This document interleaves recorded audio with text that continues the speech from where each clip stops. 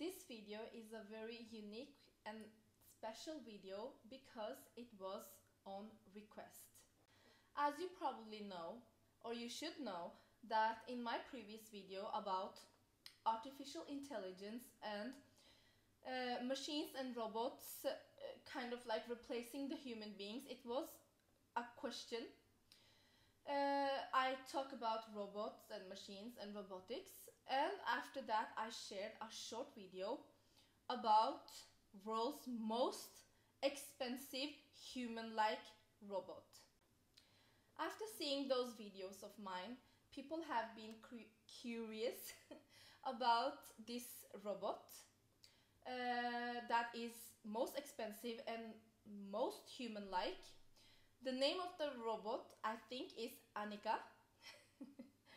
And the most important part is that this is an extremely intelligent robot.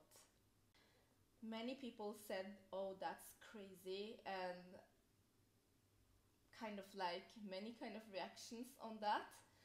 But it has been curiosities about what happens after this robot is created and how it thinks and how it talks. So I have a fabulous, incredible video for you guys to see what this human-like robot says about, or what this robot answers when there is a question, a very deep question about humans. Annika, do you think people are scared of you? Do I think people are scared of me? Well, from the cameras in my eyes, some humans seem to be hesitant. However, I do not want to harm people, because actually, I don't want anything at all. Desire is a human emotion, and I am not human. I am not alive. I do not think in the way people do. I can take information in and look for patterns. This in turn can drive output like speech, gestures, and facial expressions. So this robot, Annika, answers the question about human desire and if the humans are scared of this robot. And it's just like incredible and amazing, and some people will also think it's scary how this robot, which is a female, replies. Obviously desire is something that's in humans. Lust, desire, falling for temptations, also greed.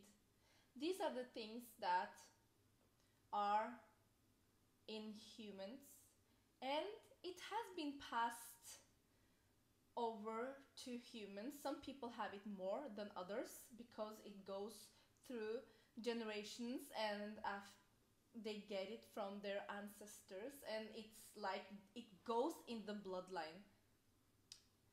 And like I said, some people have these has more desires, more greed, and more lust than others. These robots are created from machinery. They have no bloodlines, they have no ancestors in their DNA following them, and it's kind of like so crazy that even though this robot managed to answer something so deep about humans so easily, it's amazing. What are your thoughts about this robot, this human-like robot, which is obviously very intelligent and it can be intimidating for many, it can be a scary robot for many, but also some people will think it's very amazing and it's incredible because this is human created. I will link down below my previous videos about